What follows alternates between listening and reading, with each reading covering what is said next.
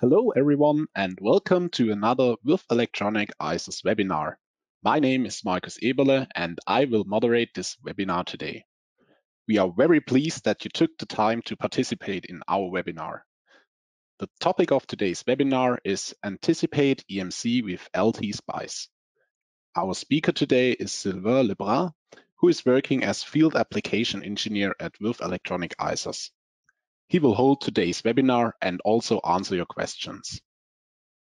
As we also take all possible steps against the coronavirus, we are unfortunately not sitting in the same rooms today, but are holding the webinar out of the home office.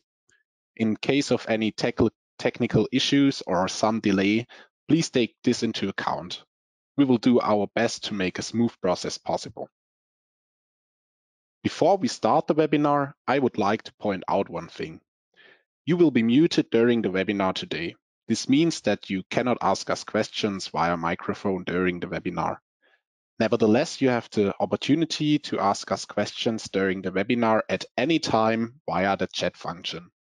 You will find the chat function in the webinar control panel. Today's webinar will be about 30 minutes long.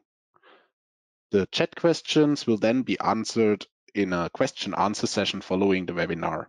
There are 10 to 15 minutes in addition scheduled for this.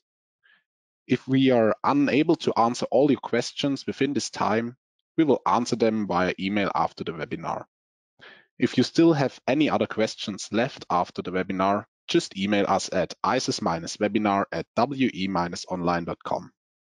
We will try to answer all questions promptly. At the end of the webinar, you will be asked to participate in a feedback survey.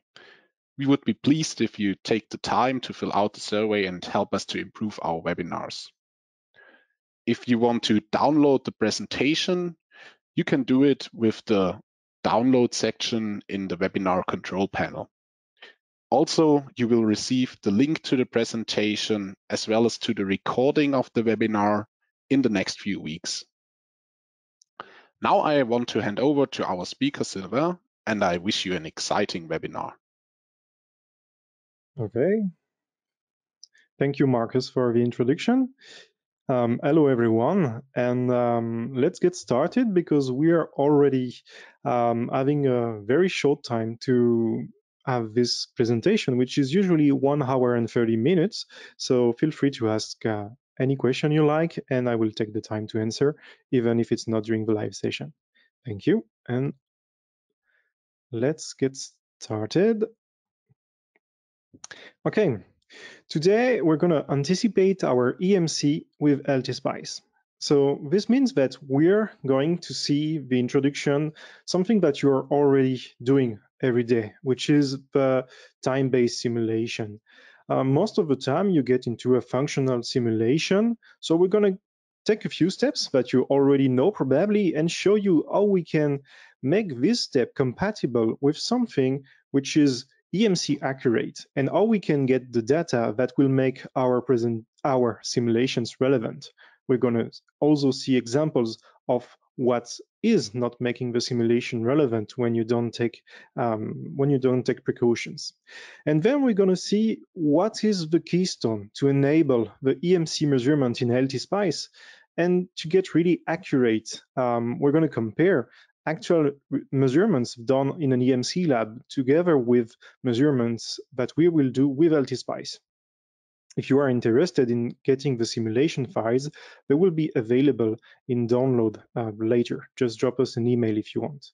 And we're going to see things that you most of the time are not able to do into the EMC lab and that you will be able to do within a few seconds using LTSPICE. So let's get started and let's get the tools ready first. Okay, enter. Yeah, okay. So the tools that I will be using is LTSPICE, obviously, which is now part of analog devices. So you can still download the latest version, which has been recently updated in 2017. The other tool I will be using to provide EMC accurate data to my simulation model is RedExpert. RedExpert is a kind of datasheet 2.0. It really enables me to have all the parasitic elements which are very important when it comes to EMC simulation. The first step today will be something you might already know. It's just a functional simulation, time-based most of the time, of the ripple from a bug. So you already know LTSPICE if you are here, and you know that LTSPICE enables you to go from the selected IC to a simulable model within minutes. It's really very helpful for the designer. You may tell your boss that you need a few days to do the simulation, but still, you only need a few clicks to get to a running test fixture. This test fixture is the one I opened just by left-clicking on right-clicking on the device and opening the macro model test fixture. So now that I have my macro model test fixture, if I want to get into the understanding of the ripple voltage at the output, for example, I can use a simulation or I can use some hardcore mathematics.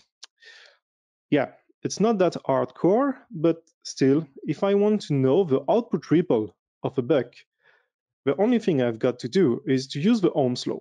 So the ripple voltage here at the output of a buck, for example, equals the impedance of a capacitor at the given frequency multiplied by the ripple current.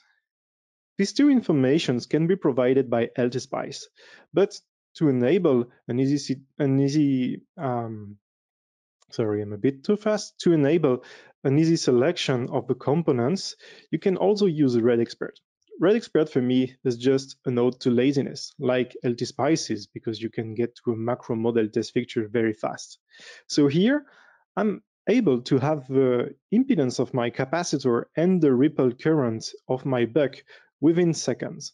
So here, for example, the impedance of my capacitor at the switching frequency, which is 800 kilohertz here, is just given directly in the software. And the ripple current of my buck, once I have inputted the parameters in here, is given just here. So this means that I will be able to start anticipating the ripple of my buck. But what we can see here is that RedExpert is providing you more information. You see the shape of the curve is very different when you go from one capacitor to another. Here, it's the example, we can get the ESR versus the frequency, and here we can see that the curve is going up again here. This comes from the fact that we've got some ESL, equivalent series impedance, in the capacitor. And when it's come to EMC, it's more important to care about this area than it is actually to care about the actual capacitance value. Here is the example, a screenshot of the buck converter tool, and it gives you directly the ripple current here, and together with a lot of other parameters. So here, if we want to use RedExpert, we use it to extract EMC accurate data from RedExpert tool. Here, in my presentation, I would like to ask you to consider using a split model. For example, instead of using a single capacitor in your presentation, if you really want to understand what is the key point to improve the EMC behavior of your device, to improve the ripple of your device, it's really to take this capacitor and break it down into three elements, explicitly showing the parasitics of the capacitor. You can directly extract this data from the curve in RedExpert. Here is an example with a film capacitor here. By using the impedance equation of the ESL, I managed to have here the value of the ESL of this capacitor. So this means that I can then take this 8 nanohenry and feed them into my model. On the other end, for example, using a low parasitic impedance technology, such as ceramic capacitor, will enable me to, for example, fit a much lower value, thus reducing the impedance, the contribution of the ESL in my simulation. So, what's wrong with the macro model test fixture? This is the output voltage ripple that comes from the macro model test fixtures. Unfortunately, here in the model, a lot of data is not filled in, and some data which is existing is just fitted with 0. So this means that this capacitor will never have a parasitic ESL behavior. So this model, for example, is not useful for EMC simulation. Look at the shape of the curve right now. It's just very smooth and it looks like a rectified sinusoid wave. But when you do the simulation with a real model, here is what you end up with. For your reference, this was before, this is now. So this means that if you want to do some EMC accurate simulation, you really have to care about the parasitics. Here, the parasitics are splitted. So this is what I talked about before. Here, I've broken down the contribution of each and every element. So for example, here you've got the charge and the discharge of the capacitor. We're using the same scale. That's 30 millivolt from the bottom to the top of both of the screens. So here you see that the contribution when it comes to the ripple voltage of the charge of the capacitor and the discharge of the capacitor is roughly the same as the contribution that comes just from the ESR. And even if you consider the ESL at low frequency, there is a 10 millivolt peak-to-peak ripple. At higher frequency, then we go to a much higher contribution in the ripple, if we consider this big spike in here. So I just want to show you how important it is. Later in the presentation, I just give you a little overview, but here, for example, it's the result of breaking down the contribution in frequency of a single capacitor and its elements. So here you see that the ESR is bringing more EMC trouble than the capacitance value. And the ESL is just contributing a lot of the EMI into the high frequency range. So here, as many designers, what we do, we increase the capacitance value when we see the ripple is not good. But if we consider the high frequency, increasing the capacitance value will not change a lot of things. So I hope that you have now in mind the importance of the parasitics when it comes to EMC simulation. But now, what is the missing link? What is missing in LTSPICE to enable the EMC measurement? So it's the same thing as in an actual EMC lab. For conducted emissions, what is the keystone of conducted emissions? It's the line impedance stabilization network. And what is exactly this device? A line impedance stabilization network is a device that enables you to power your device while listening to the emissions that is sending. So here, inside this device, we've got two low-pass filters. These low-pass filters enables the power to go to your device, but that prevent the high frequency from escaping. Here, what is happening, the high frequency is the signal, the low frequency is the power, and we want to listen to this signal. So what we're doing is we capture the voltage created by this high frequency, both line A and line B, and we send it to an EMI receiver. So an EMI receiver is another way of saying spectrum analyzer, but EMI receiver is just used for the EMI compliance. So in this EMI receiver, we then compare the amount of signal at each frequency with a specific limit. That's the very essence of EMC. So what is enabling the EMC measurement in real life and in LTSPICE? It's the model of line impedance stabilization network. So if we implement a very basic version of this line impedance stabilization network into LTSPICE, and if we do an FFT of the input voltage here, we are already starting to get some results that we are familiar with if we're going to the EMC lab.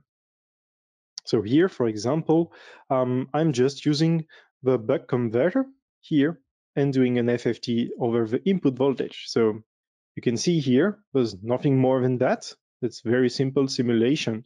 And it's already giving something which is not quite far from an actual measurement. Here is the actual measurement. And here it should be adding the curve. Just a second. So here is the actual measurement.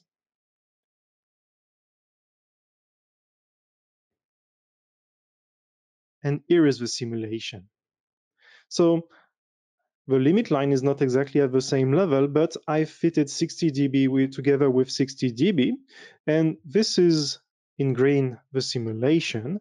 And in yellow at the back, what you can see is the actual measurement. So as you can see, we're already not that far away from between the simulation and the reality. So then what's next? So as I showed you before, you really have to fit the parasitic of each and every element which is significant in your simulation. As soon as you fit all the parasitic elements, you will get something which is very relevant from an EMC point of view. So here, to get really accurate, we have to take into account that an EMI measurement is the sum in unknown proportions of common mode and differential mode. So it's the next step to get seriously accurate with an EMC simulation, is to take into account the common mode interference, because in the previous simulation we used only the differential mode interference.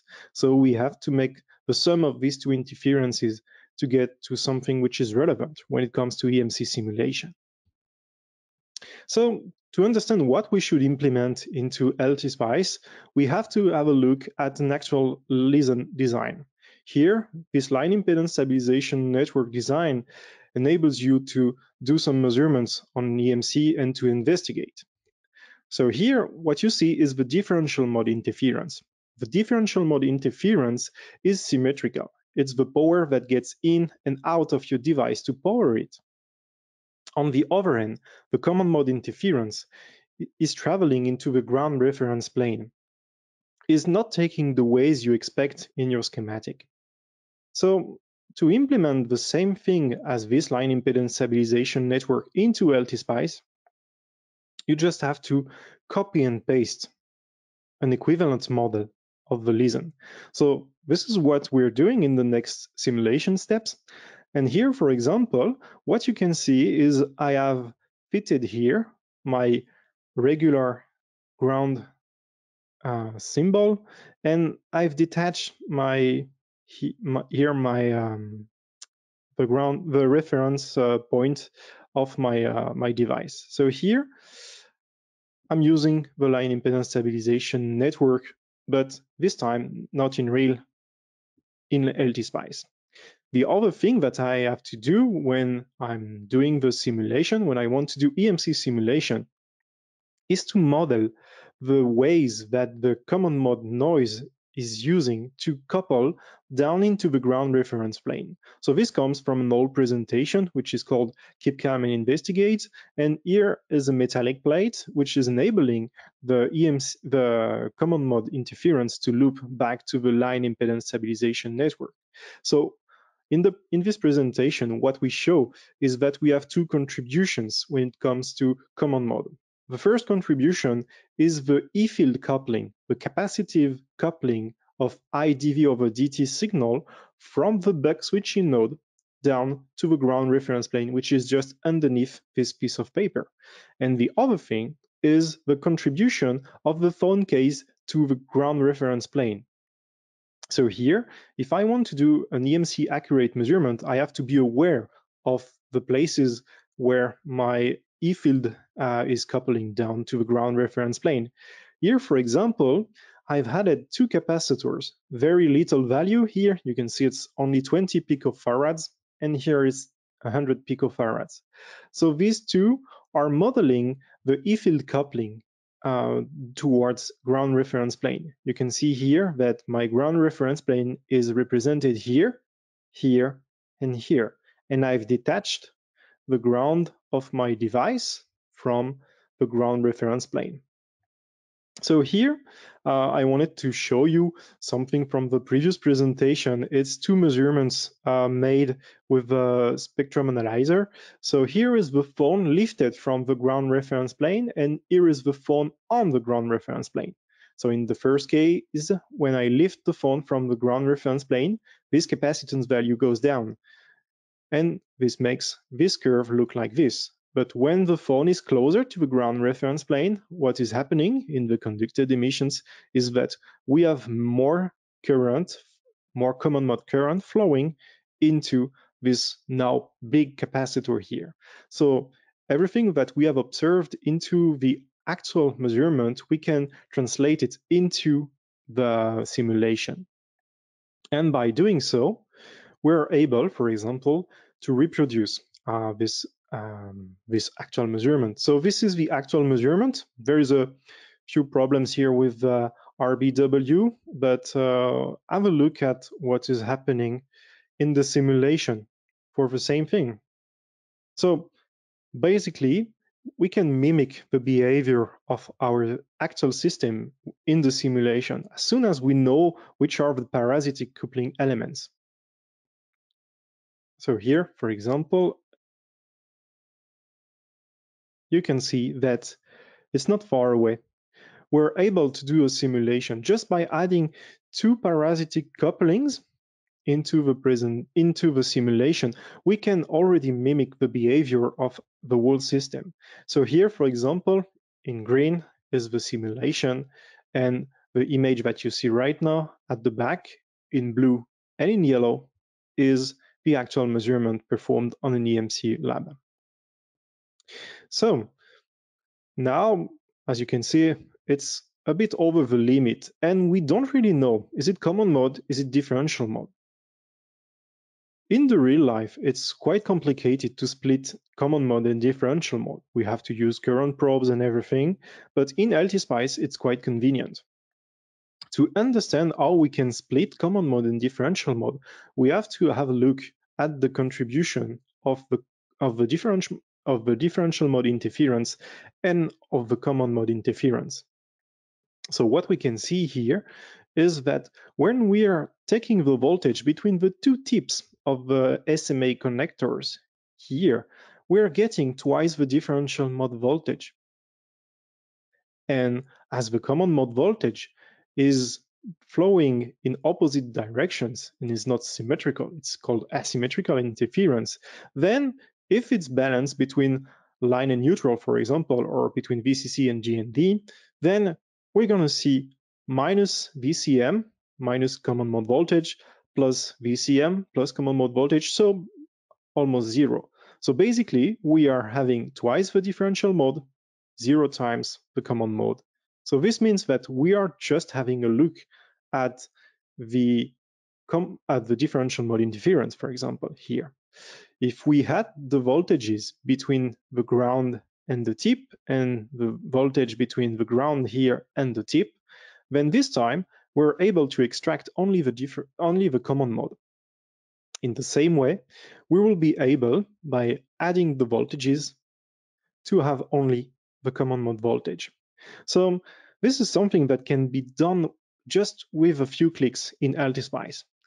By doing this, I just take the voltages on my line impedance stabilization network, the one from the top tip and the one from the bottom tip, and here I had the both voltages. So this means that by entering these expressions, I will get only the differential mode and the common mode.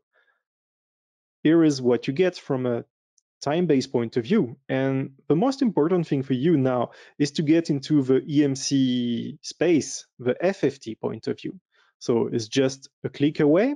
You click on View, FFT, and then this window will pop up. And you have to read here and to see that Alt double click enables you to enter an expression. And here what I want to do is display the FFT of the voltages here. So the voltage between the two tips here is V analyzer, comma, V analyzer 2. and the common mode noise is vAnalyzer2 plus vAnalyzer. So by doing so, I'm able to split common mode and differential mode. This is something which is very convenient to do in LTSPICE, and it's really helping you to understand where you should take care of the common mode, where you should take care of the differential mode. It's also a very good tool to learn EMC. So here, for example, we've just splitted the common mode and differential mode. We can then scale them just by adding 0.5 here and 0.5 here. So I hope I'm not going too fast, but I saw that I only have a limited amount of time today, only a third of what I used to have. So to make the simulation look real, the next thing we have to do is not use dB volts here, but use dB microvolts. Then when we are doing EMC, we are comparing a signal level together with a limit line. So it's very important for us to be able to load limit lines. And only a very few amount of people are able to do that. At the end of a presentation, you will all be able to do it. And then here you can see we are going from 10 kilohertz up to more than 1 gigahertz. This is not relevant when it comes to EMC. So now here, what I'm going to do is to take this frequency range down to EMC relevant frequency range. This EMC relevant frequency range will be defined just by a few steps. Here, what you can see is we have 1 dB volt equals to 120 dB microvolt. So this means that we have just a multiplication by 1 million. So we have to multiply the signal level by 1 million to make it in dB microvolt. And the other thing we have to do is also to divide it by 2. So basically, we're just multiplying the voltages by 500,000. So here, by doing so, we're able to get into an EMC relevant curve. So to save, the first thing we have to do if we want to edit really all the parameters from the FFT view is to save the plot settings files, because we are doing manipulations that most of time cannot be done directly into the interface of LTSPICE. These modifications have to be done on the text file, which will be saved. So what you have to do now is just to save the plot settings and open it. You will open it with, for example, Notepad. Using Notepad, you can directly change all the parameters in here and add the lines that will make the limit lines in your simulation. So here, for example, you can see that I'm adding the limit lines based on the regulations, the EMC limit lines. And here, this line correspond, for example, to this portion on my viewport. The second line is just this one, etc., etc., etc. So I can provide you with this tool if you want. You just have to input the frequency here, the line level, and then it gives you the correct syntax to copy and paste into your plot settings. So now that you have edited your plot settings for the limit lines, the next thing you can do is define a relevant frequency range and a relevant range when it comes to the amplitude of the signal.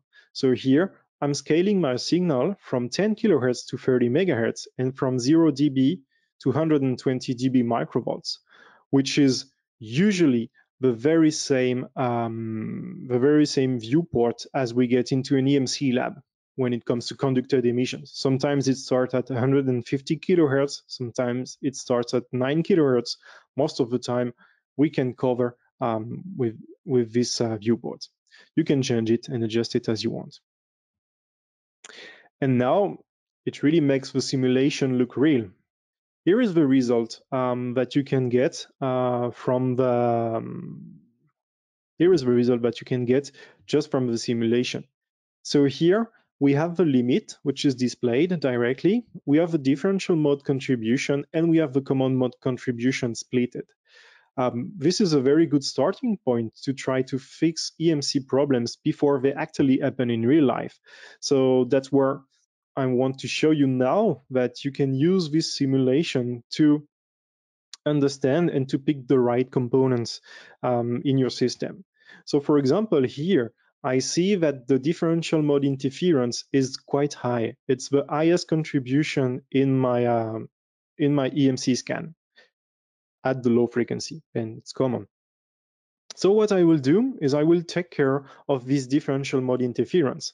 The best thing to take care of about differential mode interference is to use a polymer cap. So now I will switch to a bigger polymer cap with very low equivalent series resistance and very low equivalent series inductance. By doing so, I will be able to lower my differential mode contribution.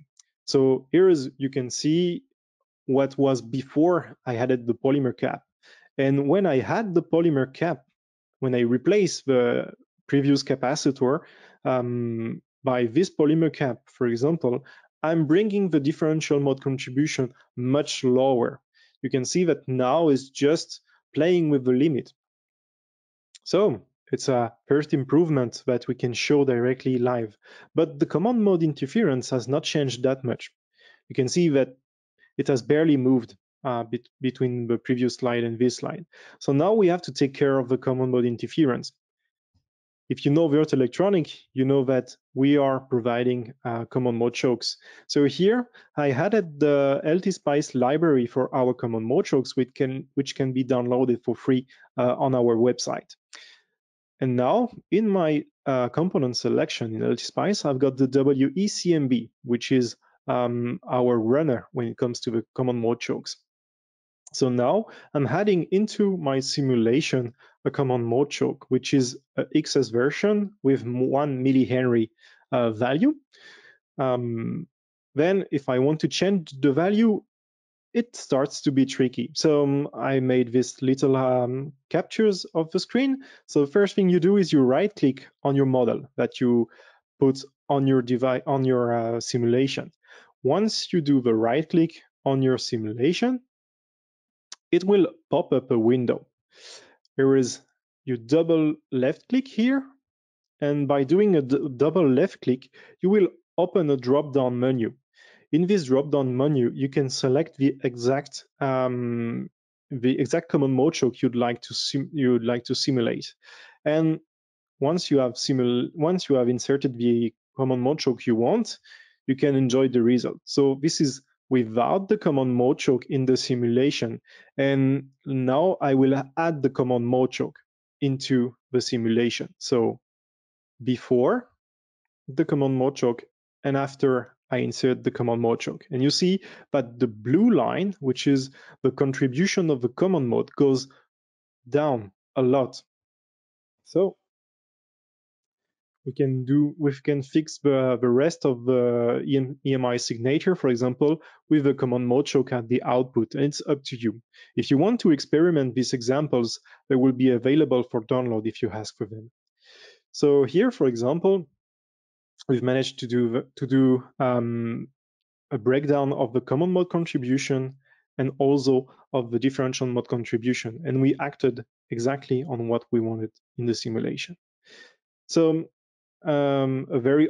a question that I get very often and something that I'd like to do in the real life is the same thing. So it's possible to do it in the real life, but not with the regular line impedance stabilization network. Most of the time, we have to use modified line impedance stabilization network that can output both lines A and B at the same time.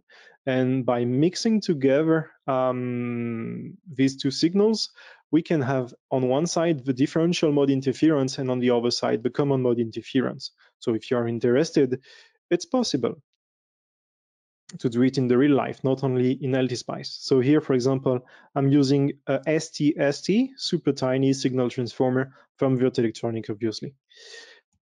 And here it is, the view without the SMA connectors. So if you're interested, it can output you directly into, for example, here it's a picoscope. The common mode contribution in red, I changed the colors, and the differential mode contribution in blue. So yeah, it's possible to do it in the real life, but it's not as convenient to do it as it is to do it in LTSPICE. So now I think I'm already running out of time. So I just wanted to get quickly into some real life example. This is the example of the modeling of a flyback converter.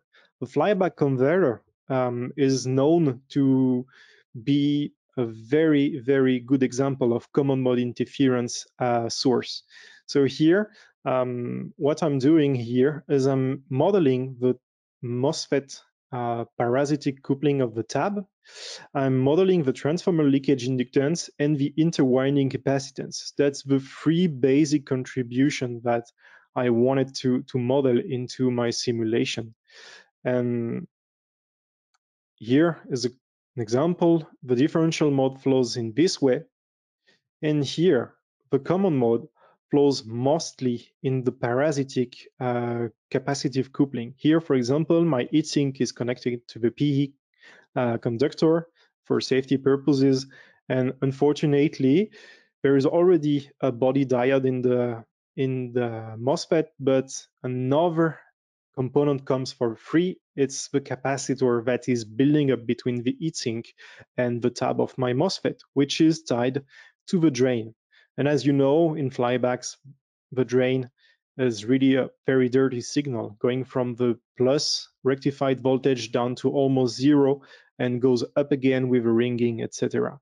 So here I'm modeling the parasitic coupling capacitance with directly with a capacitor of a few picofarads. The leakage inductance, which is the fraction of the primary, which is not directly magnetically coupled together with the secondary, is given directly by the datasheet. So I just have to input this value, this maximum value, if I want to be in the worst case condition, into my simulation. In LTSPICE, if you want, you can have here a little tool that enables you to model your transformer from LP, LS for the secondary and auxiliary here. You just input the turn ratio and then it will output you the values you have to put into LTSPICE to have the actual values for simulation. And the next thing is the interwinding capacitance. So the interwinding capacitance comes from the fact that the primary and the secondary are, for example, capacitively coupled together. This can be understood from the winding build that you can request from us. And it's getting more obvious that we've got parasitic coupling between primary and secondary when looking at the construction of a transformer. So here, for example, here is the secondary and here is the primary. So you can definitively see that we will build up capacitance between this primary and this secondary. So this has to be modeled into the simulation. So here is the example of the simulation, and here is what you get when doing the simulation. So again, you see that the differential is dominant into the low frequency range, and then quite fast the common mode becomes dominant again. And it fits quite well with the actual measurement that we can do in an EMC lab. So I think I'm running out of time, and the last example was a brushless DC driver and motor, but I think it's already out of the timing to run the simulation. Another thing that I wanted to highlight is the fact that you can also set up initial conditions, because when you're running EMC accurate simulations, it means that you have a lot of parasitic elements modeled. Having these parasitic elements modeled means that unfortunately the simulation can take a long time. So if you want the simulation to stabilize faster, to spend less time doing the simulation and running the simulation, then what you can do is to set up an initial condition. Well, for example, preload voltage into a capacitor, preload some current into an inductor. And this speeds up the simulation because you don't have to run the simulation for a few milliseconds before it gets to a stable state, to a steady state. So thank you very much. I don't have exactly the time, but I think I'm in the timing. Thank you for attending, and I will open the questions just to see what are the questions I can answer. Okay. So, Well, yeah, thank you, Silva, for this presentation, this really interesting part. So, yeah, now we would like to turn our attention to your questions, and we wait a little until some questions come in. You can ask us the questions via the chat function in the webinar control panel. oh, I see So, questions coming in the panel. Okay.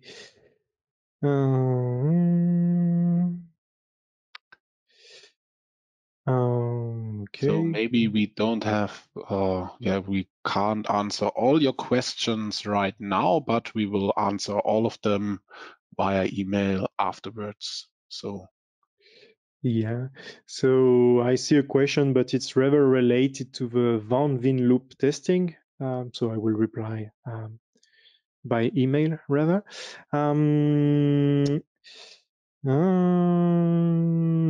So we have emissions on 30 megahertz to 50 megahertz range as 50 dB. Can you suggest any practical solution? So the first thing I would suggest you, if you have emissions from 30 megahertz to 50 megahertz, it means that you are likely to be into radiated emissions. So if you're in radiated emissions, it means that it's an amount of signal that you put into an antenna. So from 30 to 50 megahertz, then the first thing you have to understand is which antenna is emitting. Most of the time, it's the power supply cable which is emitting between 30 to 50 megahertz. And then the next step is just to know, is it coming from a differential mode interference or a common mode interference? So plenty of solutions, but the first thing you have to understand is it differential mode? Is it common mode? If it's differential mode, then just put a X capacitor into the terminal. If it's better, then it was differential. If it's not better, then it was common. If it was common, just snap a ferrite on the cable. So by using a very simple methodology, you can really get things better. So I will take this as done. okay. Okay. Where can we find the equivalent circuit splitter PCB board used for conducted emission? Yeah, I can provide it.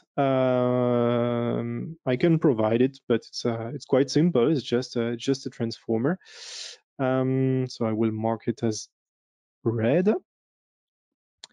Where can we download the presentation?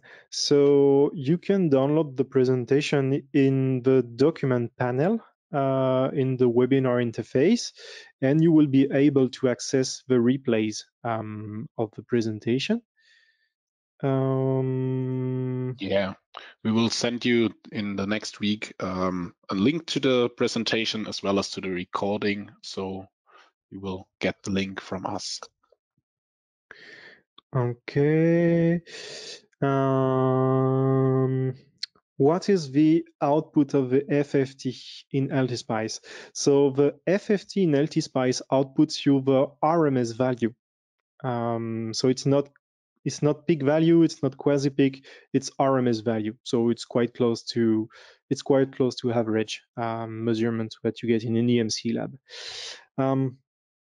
Plenty of questions, so I will not have time to answer them all. We'll pick another one. Um, mm, mm,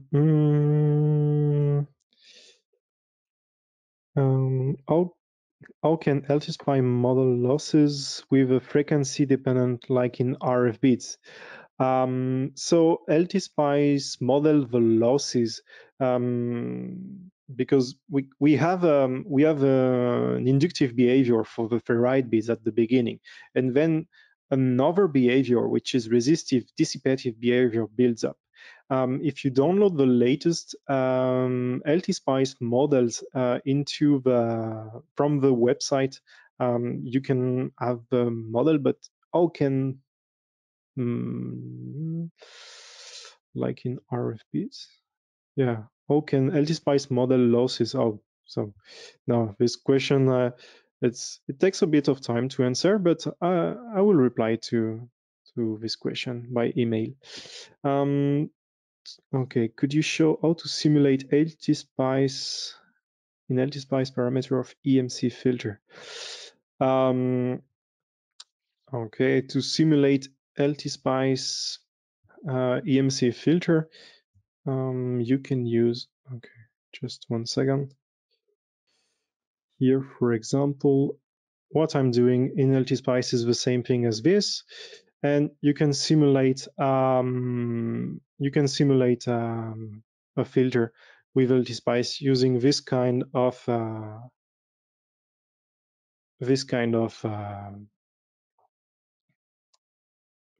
system. You put your signal generator here, and you put your source resistor, sink resistor, and you put your filtering element in the middle. You can do this for both differential mode and common mode configurations. Okay, so I think I've got too much questions here to answer them all today. I'm just looking at questions asked several times.